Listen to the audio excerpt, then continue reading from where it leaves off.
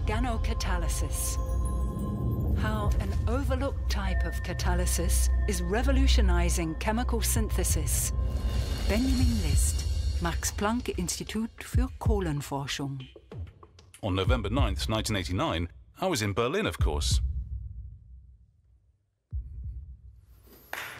Thank you.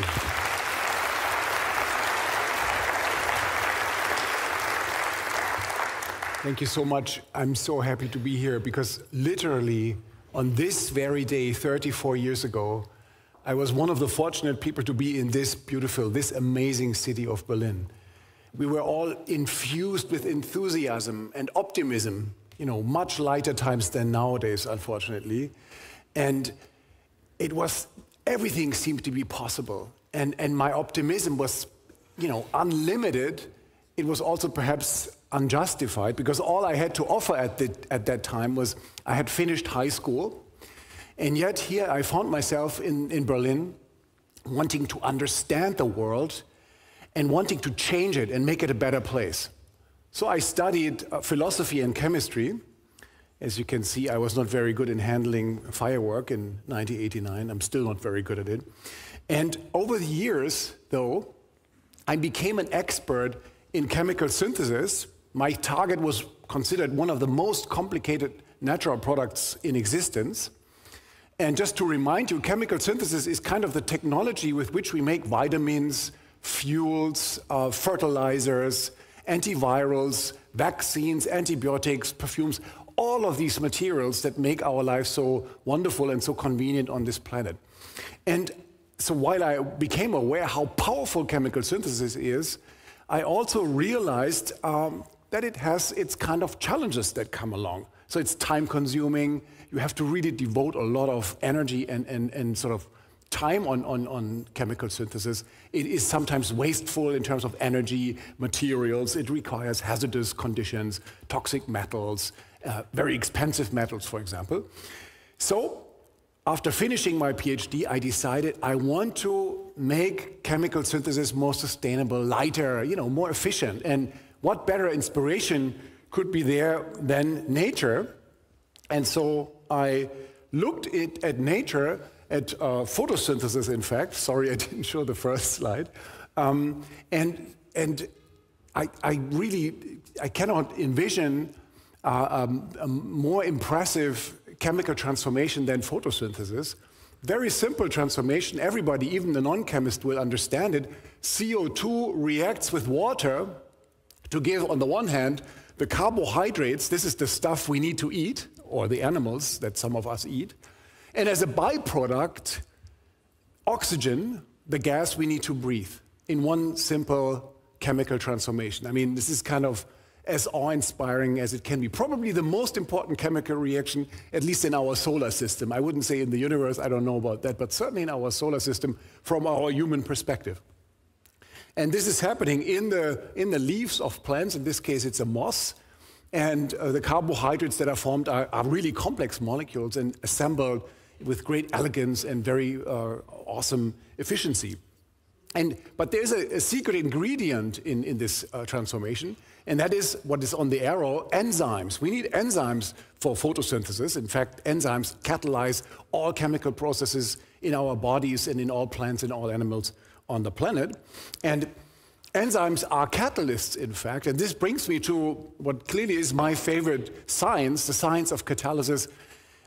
To be honest, I mean, I say it straight away, I cannot imagine anybody researching anything else. I think it's definitely the coolest, I'm sorry for, you know, now I'm insulting many of you, the coolest thing you can do. It's kind of as close as we can ever come to magic, for that matter, right? In principle, a single molecule can mediate a chemical process, let's say A and B react to C, by lowering the energy that is required to bring A and B together. Typically, when you bring molecules together, some energy is required, and catalysts can provide a lower energy pathway. But the beauty comes from the fact that catalysts are not sort of used up in this operation. That means after the chemical process they have catalyzed, they can do the job again and again and again. In principle, in theory, one single molecule is enough to create an infinite number of useful materials. So very, very powerful concept for chemical science, but also, of course, as the more economically inclined people have immediately seen, it became a technology. In fact, it's of course kind of elegant. You take a little bit of something, you create something very valuable on a huge amount, you have a business case, right? And so not surprising, catalysis became a key technology. I would go that as far as suggesting here the key technology for our life on this planet. Catalysts contribute to roughly a third of the global domestic product, a number that's so ridiculous. It's like I think 30 trillion euros per year, right? So that's what catalysts provide. I sometimes say catalysts feed, heal, warm, and transport humanity and its goods. And it's also clear, actually, that to tackle the global challenges, and I would say climate change is probably the mother of all the problems that we're facing, we will need catalysts to solve these problems. And I will just share with you one of those technologies I think everybody should know, like Beethoven's Fifth Symphony or Mona Lisa from Da Vinci. We should know Haber-Bosch. Probably some of you have already heard about it. It is probably the most important chemical reaction chemists pursue on the planet, in which we react, and it has been called bread from air, because we use air as a starting material. Nitrogen is actually the main constituent of air. And in the Haber-Bosch process, nitrogen reacts with hydrogen in the presence of an iron catalyst to form ammonia. And from ammonia, you can make nitric acid in yet another catalytic process catalyzed by platinum and rhodium, the so-called Oswald process. And both ammonia and nitric acid are sort of the basis of all fertilizers. And you can see actually how important fertilizers are when you correlate the ammonia production over the years. We're currently producing, humanity, roughly 150 million tons per year, consuming 1 to 2% of the global energy demand. So you can estimate how important this reaction is for our life. When you correlate ammonia production with the growth of the world population, and you can see that actually probably without Haber-Bosch, half of you wouldn't be sitting here. We would be maybe 2 or 4 billion people, but certainly not 8 billion people. So we really, many of us, can thank Haber and Bosch for this amazing discovery. The interesting thing, though, in the context of my talk, sorry, I need to drink a sip of water. The interesting thing in the context of my talk is that, as you can see, both of these steps are in fact catalyzed by metals. And chemists over 1 century were absolutely convinced that when it comes to their chemical catalysts, you will need metals. There's no problem in using iron. There's plenty of iron, of course, and it's mostly not toxic. But many metals are kind of rare and also toxic in some cases. And also in textbooks, actually, you could find that when it comes to asymmetric catalysis, where we make these chiral molecules, I don't know if you've heard about them, they behave like object and mirror image, and to make them is very important for medicines because our body can differentiate between these two forms. In textbooks, when I was a graduate student here in Berlin, you could read that you can either use enzymes, like the ones used in photosynthesis, of course, or you can use metal complexes. That was considered the state of the art in the 90s when I was a graduate student.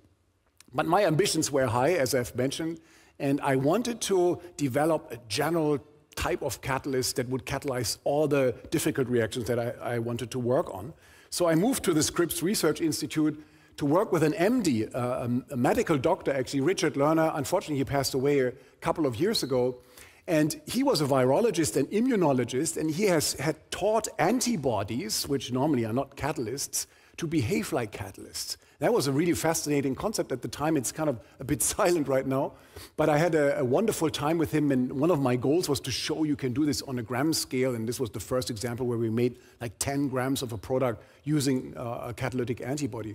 But the other task that I was assigned to was sort of to understand how his antibodies, how these enzymes actually work. And we had a crystal structure of the antibody available to us. And I inspected the structure. You could really see on an atomic resolution, the details of this catalyst. What I found was really shocking for me because there was no metal in the active side. So this antibody catalyzes a very challenging aldol reaction between ketones and aldehydes to give these aldols with very high selectivity, these mirror image selectivity, but it doesn't need a metal, and I was kind of, wow, how is that possible? All it needed was, I found, was an amino group provided by a lysine residue, that's an amino acid, and an acid group that was a tyrosine, a phenyl group that was hydrated. And then the thought came a couple of years later when I became an assistant professor at Scripps at the time in Southern California. If all this enzyme needs is an amino group and an acid, why not use an amino acid? So that was the thought. And proline came to my mind again. I heard about it during my studies here in Dahlem. Proline is a natural amino acid. It has all that is needed, right? There's this amino group and there's this acid. So why not using this as a catalyst? And indeed, the very first experiment I tried I was like 31 years old back in '99 was an aldol reaction. And it turned out proline was a very efficient catalyst. I mean, not so much in terms of a catalyst loading 25 more %. I said one molecule can produce an infinite amount of new molecules. In this case, this means one molecule of the catalyst produces 4 new products. So it's kind of on the weaker side with regard to efficiency, but the enantioselectivity was astonishing. In fact, it sort of defined the state of the art at the time. I was very excited. Unfortunately, the scientific community was a bit skeptical, and they would heavily argue this is not a real catalyst, this is a substoichiometric reagent at best. And then I would say, yeah, that might be true, but there's one thing that you cannot do with your fancy transition metal catalyst: you cannot eat it. And proline actually is an edible molecule, right? So don't forget this. We produce it in our own body. So I have some proline today. Let's see, I hope I'll survive. I think it's always nice to, remember this is sort of the change that this brought about. At the time, I know, there was some skepticism, but that quickly changed. In the year 2000, there were maybe 5 papers, because simultaneously with my work, David McMillan, also in California, discovered related studies. So we had 5 papers back in 2000, but since then, actually, the field exploded, as they have said, and now there is not a single day on which not 5 papers, at least in this area, are produced. A field was born, and people were more and more convinced that this actually works. Now there are thousands of groups in the world. There's no chemical or pharmaceutical company not using organocatalysis anymore, the catalysis with small organic molecules. And this is an example I'm really happy to share. When our proline-catalyzed aldol reaction was used to making this aldehyde here, and this is a precursor of darunavir.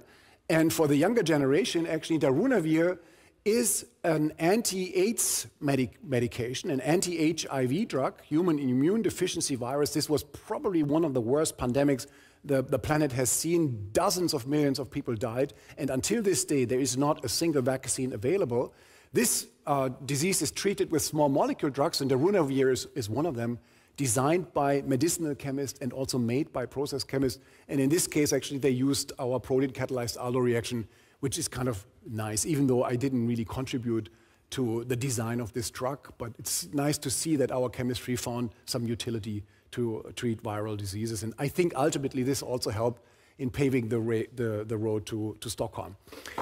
But before I end, I would like to share with you a little bit what's happening right now in my laboratory. We have pretty much the most exciting times in my group. We have developed now a new type of organocatalysts. They're arguably more complicated than protein. I probably wouldn't eat those, I have to admit. But they're kind of magic acids. They're very, very strong acids and also very, very reactive. And here goes sort of this skepticism about my early work. We can now use less than 1 part per million to catalyze aldol reactions.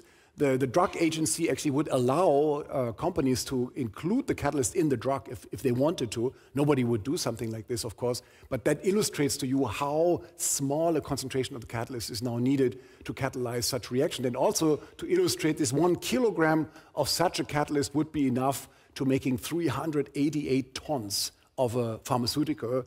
The world demand of a blockbuster drug is now available with just 1 kilogram of such a drug. Also, a recent discovery was the catalysis of the narrow to isopipetinol transformation. This reaction was considered impossible by chemists for over 100 years. Now it's possible with these kind of catalysts, and from this product now, we have devised the shortest routes to 3 billion euro molecules. Menthol, you put it in toothpaste and menthol cigarettes and chewing gums and so on, but also the cannabinoids can now be made in a very, very effective way. And of course, everybody knows they're currently being legalized, and we're very excited about this discovery. But it will not end without taking a look at a wall I want to break, or I want to encourage the young generation to break, and that is the splitting of CO2. The simplest of all chemical reactions, one could argue, but also, I would say, the best. It would even be better than photosynthesis. It would be sort of a human-designed photosynthesis. Can we take CO2 out of the atmosphere, use sunlight and maybe organocatalysts to split it into carbon and oxygen? This would be a reaction that would change the world, perhaps more than the falling of the wall in Berlin. And we're working on it very hardly, because I want to give the somewhat silly name of my institute a new meaning, Max Planck Institut für Kohlenforschung. Thank you so much. Thank you so much. These are my people. Thank you very much for your kind attention. Thank you.